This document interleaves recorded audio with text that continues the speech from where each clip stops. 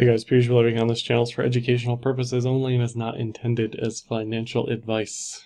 So let's take a look at some charts here. And for the most part, everything's outperformed Bitcoin recently, maybe not Ripple, but pretty much everything else has. Maybe not Bitcoin Cash. Just a quick eyeball here. Ethereum is obviously on a tear. It's up 2x.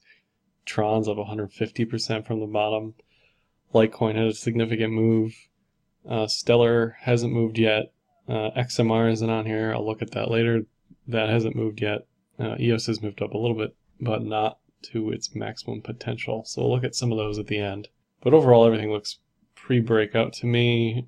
That hasn't broken out yet. So the stuff that broke out, obviously, I don't think is going much higher, but some of this other stuff I think has lots of potential. Just looking at BTC versus the world. So down here is indices and oil, and this is gold, the yellow line, and you can clearly see that as indices fell, so did Bitcoin. Argument there is Bitcoin's not really a risk-off asset. It's a risk-on asset. So if indices and oil do well, then Bitcoin should do well. Crypto should do well. So to see legacy curling up here is good to me if I'm in a long position, because that says that they should correlate, maybe not 1-to-1, maybe not close, but correlate enough to matter. Another bullish thing is that a bunch of alts are popping up, even though BTC hasn't yet. So to me, that says there's definitely some fuel in the market in general, just baseline. People are ready to start buying again. Now just some random stuff I always look at every day. So CME, there's no big things coming up. January 25th is the next thing. So that's in 20-ish days. Not less than 20 days. It's in 14 days. 2 weeks. So we got 2 weeks to move. Either way, this short is very likely to be in profit if you were short on CME from the top there. Overall, not too much to worry about in the near term. I think we're going to move well before 2 weeks from now. So no like interruptions there. Tether's above $1-ish, at $1. That's good. If it's, you know, down here we're not looking so hot market wide. Another thing is the Bitfinex premium versus GDAX. It is still slightly higher than normal, but it's falling, so that's another bullish thing. Tells me that there's trust in the market, trust in Bitfinex, trust in the ability to use money to buy crypto is pretty much the bottom line there. Just that 1,000-yard view. Long short ratio, so this is ETH. Long's obviously really high, higher than they've pretty much ever been, sans a couple days basically. I don't really know how to read that.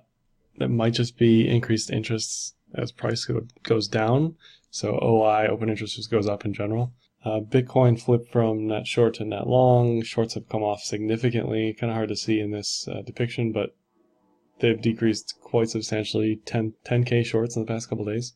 I don't like to see that when we're pre-breakout. I don't like to see longs super high when we're pre-breakout, because that tells me there isn't as much fuel perhaps as there could be in the rocket. Not super critical to me. ETH, you know, if Bitcoin's OI looked like ETH's did, I'd be more concerned that Bitcoin wouldn't break out, because everybody who's going to be long is already long, and there's no more interest in the longs, if that makes any sense. Everybody who wants to go long is already long, so it's not going to break out up. It's just going to stagnate, basically.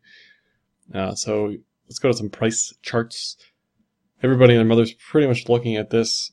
Now, you could have predicted this pattern. Anybody who's a monkey could have predicted this pattern days and days ago. I did it on December 11th. Doesn't matter who did. Doesn't matter when or why. It just matters that you know you're looking for as it's developing. So, yeah, there was a falling wedge here, and it sort of comboed into this inverted head and shoulders thing. Is it perfect? No. Is it textbook? No. Does it have a diagonal neckline? Yeah. Is the volume profile messy? Yeah. Like, it's not going to be perfect every time, but I still think it's there. I don't think it's not there. There's an extremely strong case to be made that it is what it is based on alt charts. Again, all those alts, most of those inverted head and shoulders actually look a lot cleaner than this does. So anyway, I expect this to move up just based on the pattern 4.9 to 5.1. You can see there's a massive gap here where we just got hammered by what most likely was Miner selling, my guess, I don't know. Obviously traders are selling there too, but I think there's a lot of miners selling there. Another gap here, but that's a long ways off. But in the interim, you know, the maximum upside to me would be 5.7, but I don't think that's going to happen. I think 4.7 is more likely. Trend-wise, 4.4 to 4.7 based on the daily cloud. So it's probably going to hit some resistance on the daily cloud. This is daily doubled. Probably not going to just shoot through the cloud. It really has never done that. You know, here, even on this inverted head and shoulders, what did it do? It consolidated for a week basically before going higher. So I can see this doing the same here, just sort of like curl on the cloud there. Not a big deal. I still think it's going to hit the targets, but that's certainly a possibility on this up move. Another thing to look for would be volume. So 12-hour, so is a daily. This is the 12-hour, and you can see it's in the cloud, edge to edge potential. So this is another reason to look at multiple time frames. So the daily, if you know what you're looking for, this is a C clamp. You can see the TK line super spread apart. The 12-hour, you have an edge to edge. You have a bullish TK cross going into the cloud. It tells you the target on the other edge should be the other edge of the cloud, which is again 4.748. 4.748 is also the daily Kijun. So all this stuff is telling you the same thing. But for me, it's always easier to see the edge to edge just drawn out. I don't have to think about it. It's just boom, takes 1 second to see, right? It's in the cloud. Here's the other edge of the cloud. The stop loss for these trades are always breaking below the cloud and the Kijun. So the Kijun's flat, super simple. Your stop loss is 3,700. Don't have to think about that either. Just boom. Next chart, right? 1 second. Which is really why I like the cloud more than anything. All right, that's an aside. 6-hour cloud. It's above the cloud. It's 100% bullish, meaning the TK cross is bullish, the cloud is bullish, the the lagging span is bullish, everything's bullish. And again, this matches the inverted head and shoulders, which should have tipped you off that there's a potential for bullish continuation here, bullish reversal. Now, it hasn't really been bullish.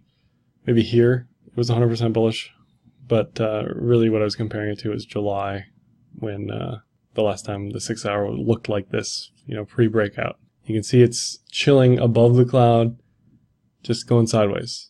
And that's a tip-off that the trend is clearly switched. It's clearly different than it was, you know, in December, November. Here's 4-hour, same thing. It's above the cloud. Everything's bullish. You can see that the cloud is snaking in between itself. So all of this is just telling me it's okay to be long here. There's a bullish bias here. On top of that, there's a chart pattern here to kick it all off. If you want to get really down and dirty and look at a pitchfork, I'm not a huge fan of like curve fitting this to, you know, I had to like move this around a bunch to see like what this fit. But you can see that if we break this diag, it's smooth sails above us. There's no, you know, pitchfork resistance or whatever, diagonal resistance from the pitchfork. I wouldn't really read into this too much. It fits pretty nicely though. You can see the range basically fit within the middle of the pitchfork. It bounced here. I don't know. Point is, if we break this diag, we're going higher. So that's Bitcoin. Really a bunch of charts just saying the same thing. So here is ETH, and the big thing for ETH is the Constantinople hard fork, which based on the testnet looks like it's going to be smooth. It is set for 7 days. There isn't going to be a massive change in anything. Issuance is going to go down, sure. There's some difficulty changes in March or something. I don't really know the details. I should, but yeah, issuance goes down. It's bullish. It's not bullish in the like immediate near term. These things are always bullish leading up to the event. Probably gets sold off somewhat after the event, and then, you know, as the demand supply change equilibrium gets figured out, this stuff gets more and more bullish because there's less issuance, there's less supply. Here is the 4-hour. Kind of worried about this rising wedge-ish thing. It's the funny part is these things, this is how it is. It's going into the hard fork as it's completing the wedge. We'll see how that affects things.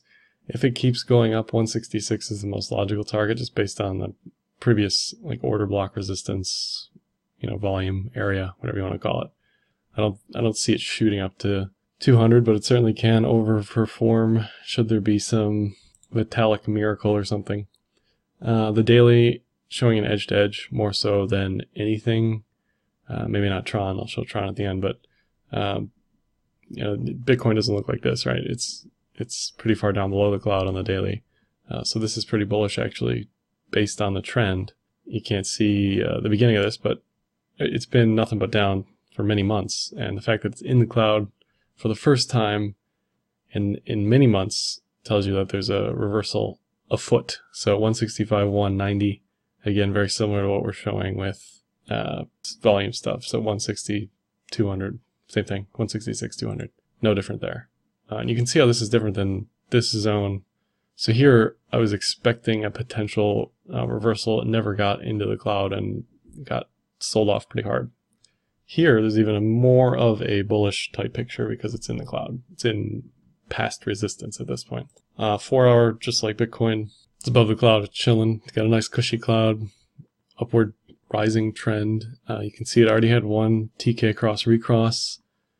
So that just shows you how well established the trend is at this point. Similar to here, you know, T cross recross down, cross recross, it keeps going, and it's just doing its thing. It's kind of sideways. There's a potential diamond top here that confirms with volume, but overall trend-wise, it looks certainly bullish. Let's look at some of the other charts on the top 10. So when you're thinking, you know, if you're a trader's trader, okay, you're thinking, you know, if I'm in LTC and it pops and everything else doesn't, do I, you know, rotate around a little bit? Likely yes. So if I caught Tron in October and I'm looking at the chart today and other stuff hasn't moved, I'm thinking, well, maybe it's time to rotate around a little bit. So looking at other things, Ripple 12 hour, you can see the cloud is a mess.